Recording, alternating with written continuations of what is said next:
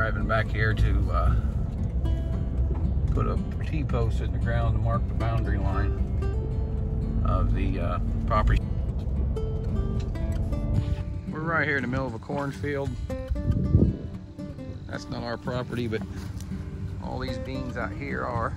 And all that's gonna get sowed in pasture, but they've been farming this as one field. This year I had them separate the type of crops at least that were in it, which is soybeans and field corn. So right here's a survey marker, which they've hit a little bit already. We're gonna drive a T-post in here and paint it white, so when they come through with the combine here in a few days, they don't take out our survey marker. So I'm anxious to get fences built and get our lines set. Part of building a farm. We drove that T-post in the ground just off from that marker, and that's just so when they come through with the combine, the tractors, that they can see the line and not take out my survey marker. Right, we gotta go down here to the other end and do it.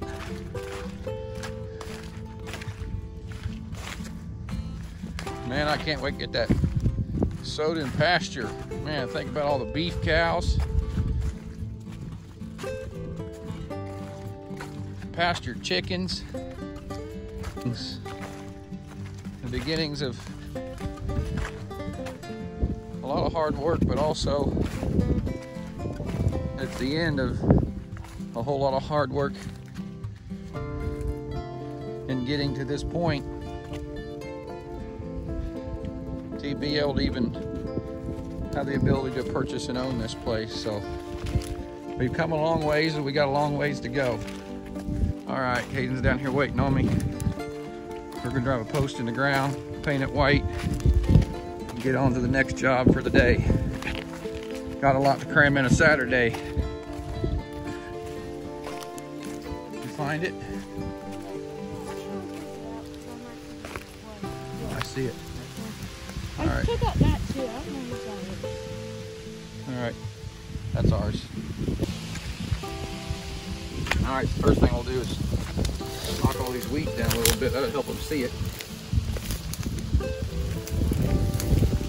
This is the old marker, but they ain't been holding up very well. Put a T-post in, it'll stay a lot better.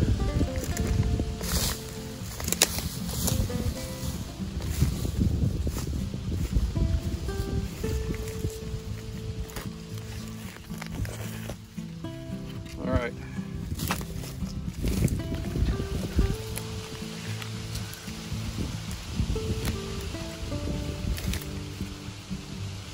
Give me that driver. Here. Thank you. Okay.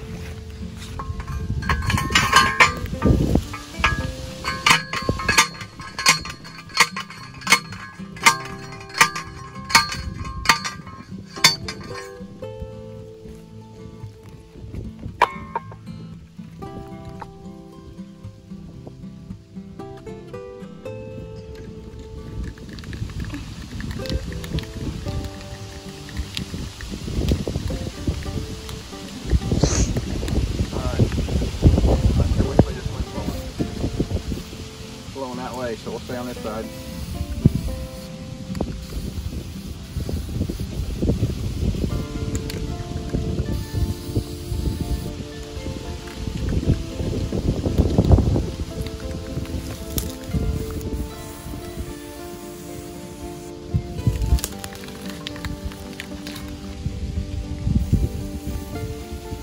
For some reason this thing didn't want to spray.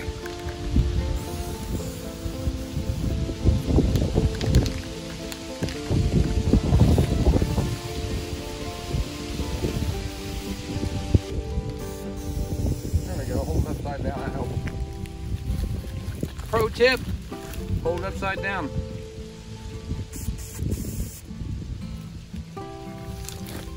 All right, we're white. Let's go. We got it.